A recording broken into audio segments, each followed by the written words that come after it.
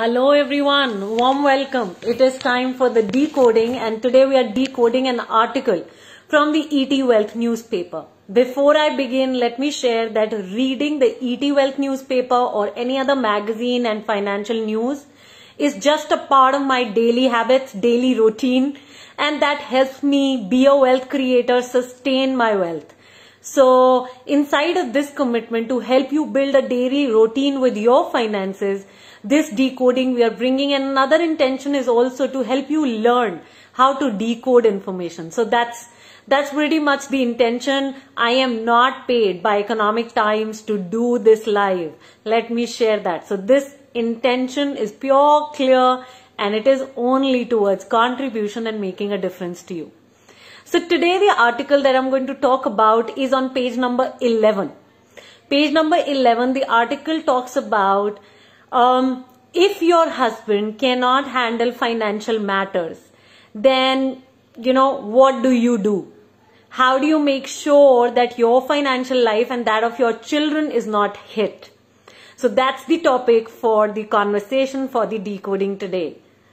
Okay. Hi Kaveri, Rohit, good morning. Hey Pooja, good morning. Everybody who's around, do acknowledge that you're right here, ready to begin on your financial success. Hey Namita, hi, good morning. Warm welcome. Hi Usha, good morning. Okay, so I'm reading it. Okay. So the headline says, my husband can't handle financial matters. Find out what to do if your spouse is the sole breadwinner but has no acumen in managing or ensuring family's financial security. So if your spouse is a sole breadwinner but he is not good, okay, he doesn't have the skills to manage manage and ensure financial security for the family, then here are a couple of things you can do. Some of the things I will read from here and some of the things I will create from my own working with thousands of women at Women on Wealth. So I'm going to combine my experience with that of what is written in the papers here. So first it is talking about why this divide exists. Okay, why the husband can't, why are we even talking that the husband can't handle financial matters? Why is the headline not my wife can't handle financial matters? Why is it, right? So the need for double income and working spouse, and a working spouse may have blurred the segregation of duties. But the deep patriarchal conditioning still sees a large percentage of men controlling the financial reins. So, this is another way of being in patriarchy. Having the husband, the men, manage finance. I mean, finance is not a gender role, but so it has become with all the patriarchy that exists. So, here the key is that the men might be controlling the financial reins right now, but with more women working and contributing financially as well, tables are, shifting, or how do I say it? So in some cases, even the husband may lack the ability to deal with finances. But he continues to do so, right? He continues to manage the finances because he has no other choice but to manage it, because he's expected to manage it, and of course he is not able to also break out of patriarchy like we are not breaking out of it. So there's no blame here, but it's an equal role men and women are playing in the world. So this could be why he is dealing with finances and he doesn't know to deal with it, but he's still managing it whatever way. This could be due to the need to retain financial control, which is, of course, patriarchy, right? Where you want to just control stuff. That's one. Or you want to sustain your image as a financial caregiver. So men are doing it because they want to maintain that space. Look at it, we say it's tough for women. I think it's tough for men too. I'm no feminist here, because I believe in equality. So, how I'm feeling is that, look at them. They have to sustain their image as a financial caregiver. They have to, retain the financial control because they're expected to.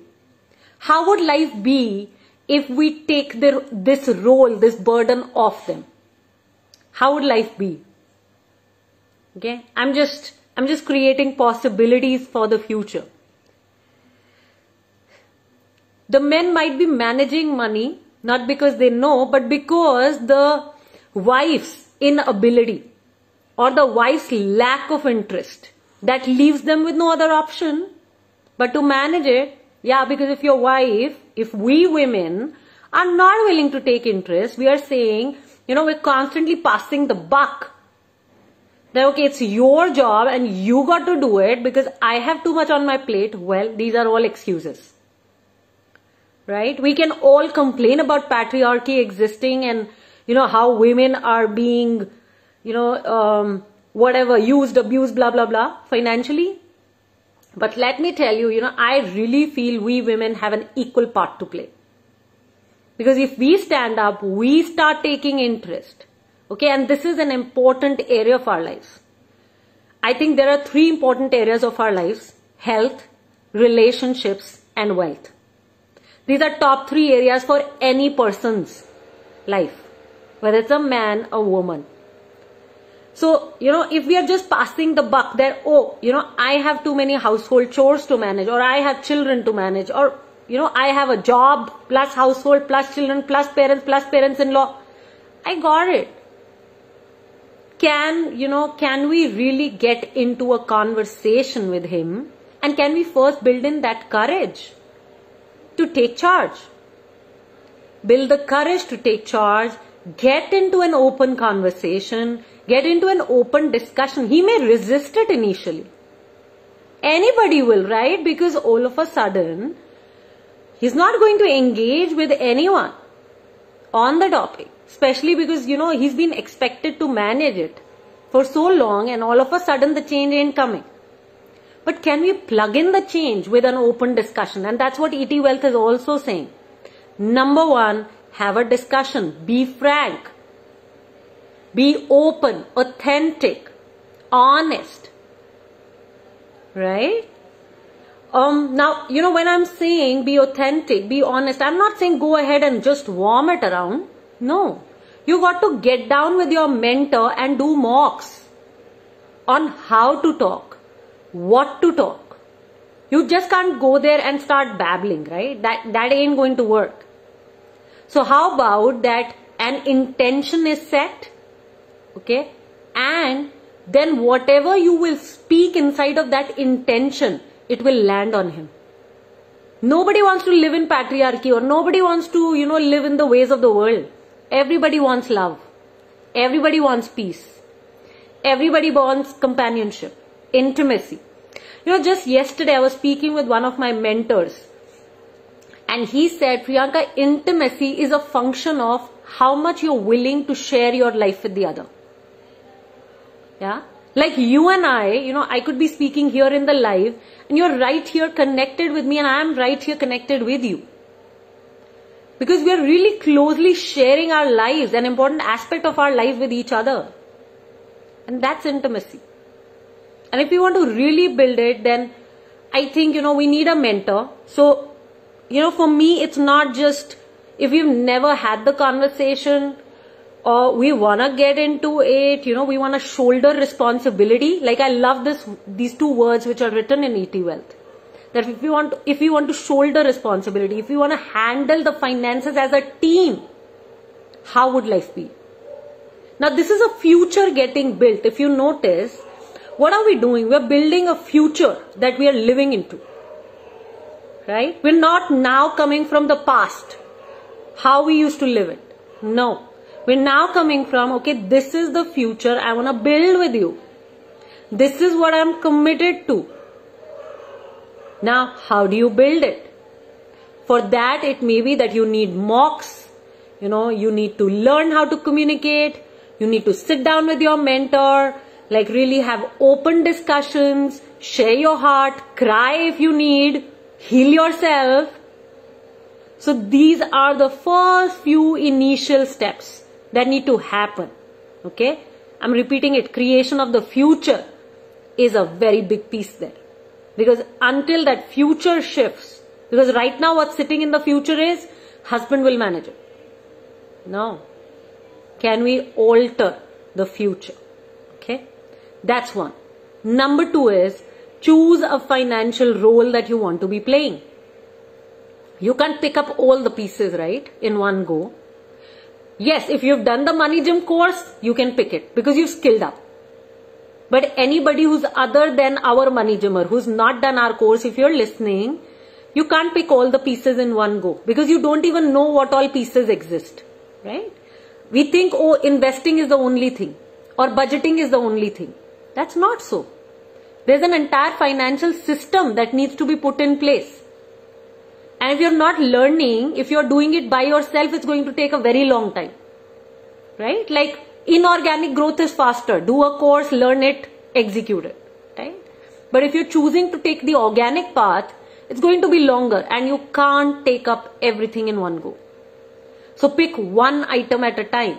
Budgeting, investing, okay, financial planning, diversification, investment portfolio building, mapping the returns of your investments. Right now, what I'm doing is helping you dig, helping you dig a couple of structures which are a part of this financial system. Okay. So choose the role you want to be playing because of course, when you build a future, okay, when you build a future that this is the future I want with my husband. This is how I want my relationship to be. This is who I am. Okay, then actions will show up. Example, communicating is an action that will show up inside of that commitment to a larger future. Okay, being a team, bringing him on the same page, building in that intimacy.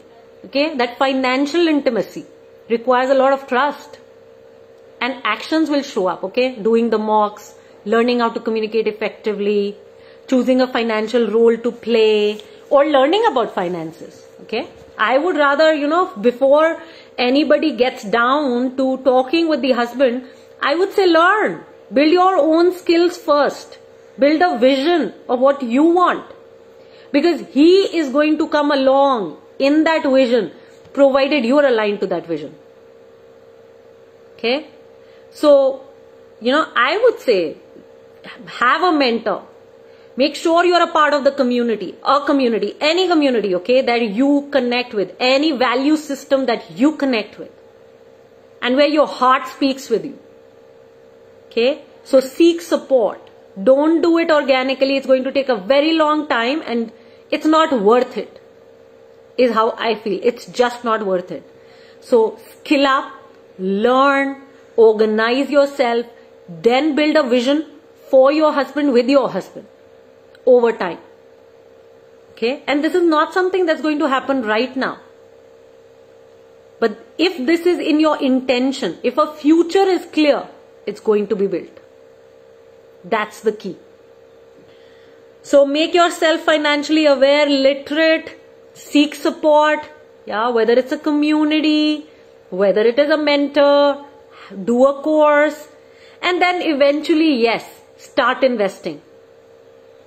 A lot of women make this mistake. They just let their money lie in the savings bank account or fixed deposits or post office investments or provident fund. This is the maximum stuff that we women are doing.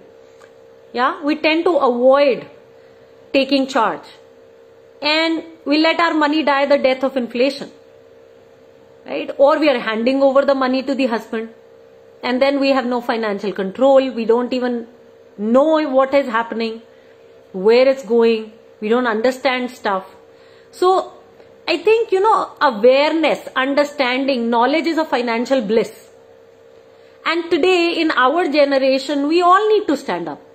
I mean, gone are the days when women were dependent.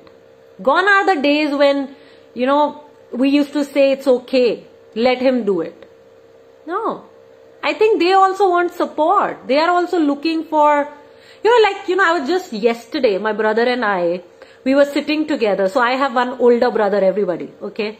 My brother is 12 and a half years older to me. That's the only sibling I have. So he and I, we both are extremely passionate about businesses and wealth creation and money. That's the common thread that my brother, I and my father have. It's a common thread in three of us. Like anytime we are sitting together, my brother and I, my father, brother and I, we're constantly talking about business, money, finances. I mean, where the world is going, what should be the next business we should be looking at, etc. So yesterday, 2.5 hours we spent together, and what did we speak about? Just businesses. Okay? How businesses are changing, what's happening, how should we be changing our businesses. He was giving me ideas, I was giving him idea. He has a business, I have a business, and we all have our own businesses. Yeah. So, what I want to say is now, this is a culture that gets built. It's a culture, right? Like we may say, oh, we don't talk about money in our house, or we don't talk about businesses, or you're too money minded to be talking about this. No, we're not money minded. This is just our passion. And we speak from our passion. We want to talk about our passions, and we exchange notes, and we contribute to each other like that. Yeah, that's a common thread that we have. Yeah, otherwise there's nothing much we have really to talk about. I mean, I do talk about health because I really want to inspire him to, get into a more healthy. He does live a healthy lifestyle, but I want him to, move towards a more healthier one. And I do keep inspiring him for that too.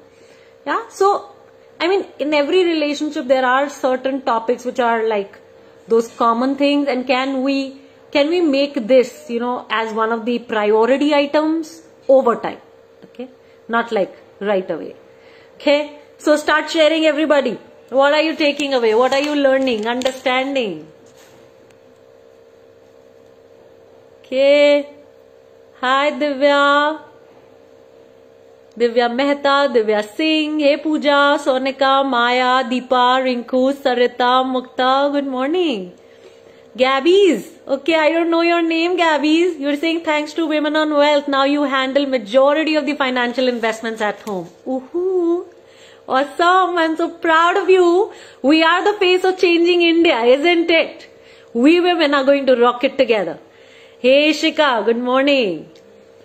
Usha, you're saying one reason you observed is they lack patience to manage finance. Who knows? Who knows? I think it's just an observation, right? And who knows if that is so, right? Because sometimes we don't know if that is so. Hi Diksha, Megha, good morning.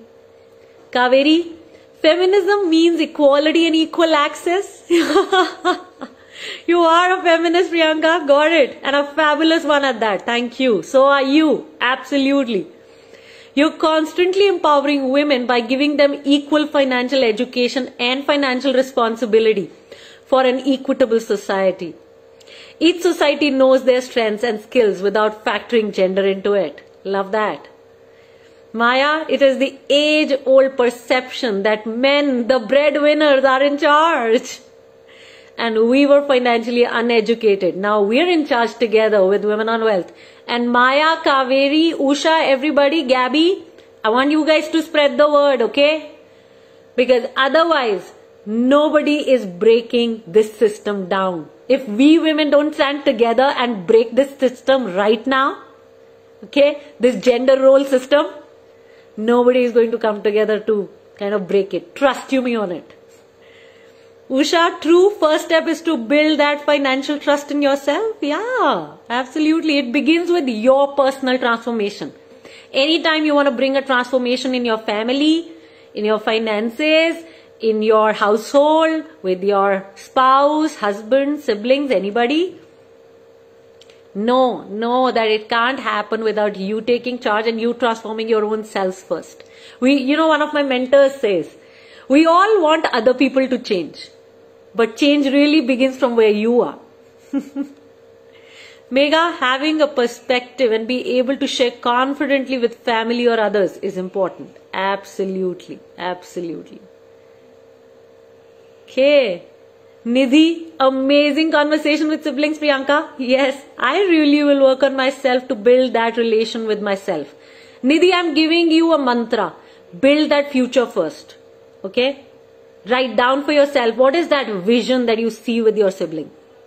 Siblings, okay? Like, what do you see? What is that future you want to build with him or her? Okay? And then you will see actions emerge, and it will require a lot of courage, and that's why you need a mentor. Okay? That's why you need a mentor, you need a community, because these conversations, when you've never had, they're very difficult to have, but then, the bath will become easier with a mentor supporting you. Kaveri saying, men are also victims of patriarchy. Oh, I so believe it. Absolutely. Women's liberation movement is 50 years old. Men's liberation movement has barely started. They need to be able to break out of the toxic stereotypes that they are boxed into. Oh my God, lovely. You're speaking my heart out, Kaveri. Society is truly free only when each individual can build on their strengths and know their weaknesses, immaterial of the gender. Love that, Kaveri. Okay, guys, so how many of you are taking back value? Please type in me. How many of you today are taking back value from this conversation? Like, you're taking that one thing with you. Because even if this one idea that connected with you from the entire life, I think the life is a success. So, who is taking back value? Type in me.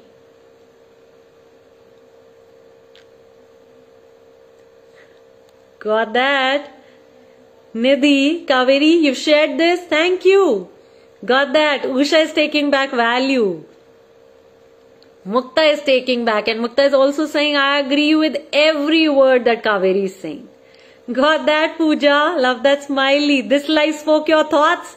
Got that, Kaveri? Yes, Maya is taking back value. So is Sneha, Megha, Pooja. Awesome. And how many of you are spreading the word?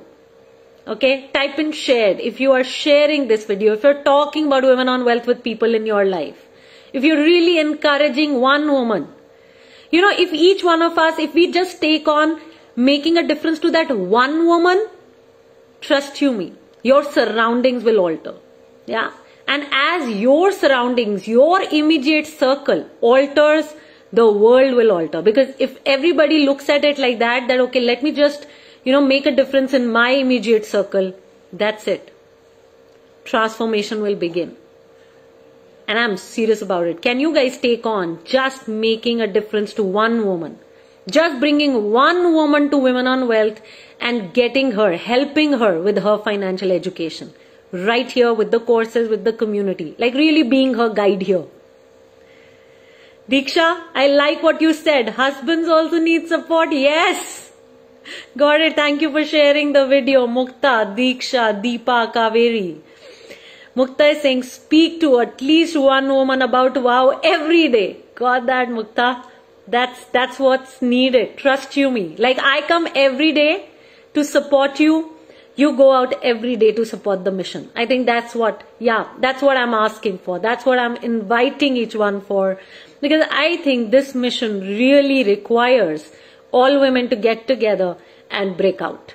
That's the power. Yeah, that's the power that we will all really grow into and look at it. How our lives and our world can be 10 or 20 years later. Think about that future too. Okay, and live that future. Let's live an extraordinary life because I think we all deserve it. Absolutely deserve it. On this note, I'm closing this live. Thank you for participating. Take charge, stay safe. And I see you now in the next live. And I look forward to seeing you and your friends and family in the free introductions to the Money Gym program. One is coming this Sunday at 11 a.m. Take charge, stay safe. And thank you for all those hearts, loves that you guys are sending. Bye-bye, everyone.